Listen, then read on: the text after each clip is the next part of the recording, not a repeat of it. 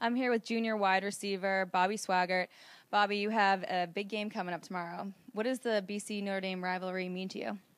It's huge. You can tell around BC's campus and everything. It's the one game that really matters to everybody, no matter what our records are, no matter what their record is. It's going to be a tough game, and I'm sure that alumni is going to be packed tomorrow. It's a primetime game. Everybody's excited, so we just can't wait to get after it.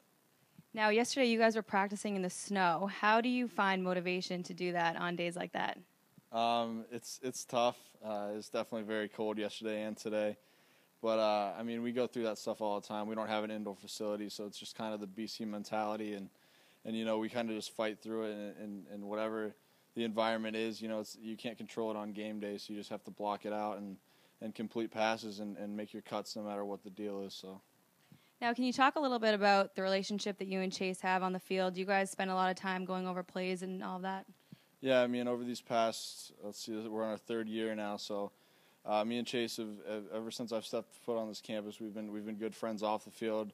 On the field, we've been working on our chemistry nonstop, working on routes, timing, everything. It's been great to become closer with him on the field and off the field as well, and you know, extra routes after practice.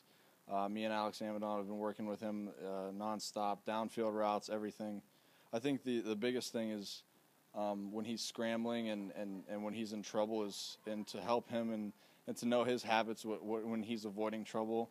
And for me and Alex and Jonathan Coleman, all those guys, to try and find holes in the defense and help him out.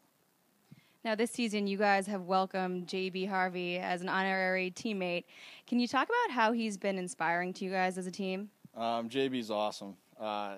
If anybody comes to our practices and sees him running around the field, it's truly an inspiration to see him. He's one of the cutest little kids I've ever seen, and he has his own locker. He's got his jersey.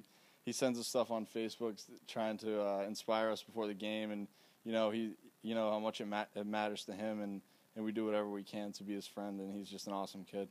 That's awesome. Thank you so much. Good luck this weekend. Thank you very much.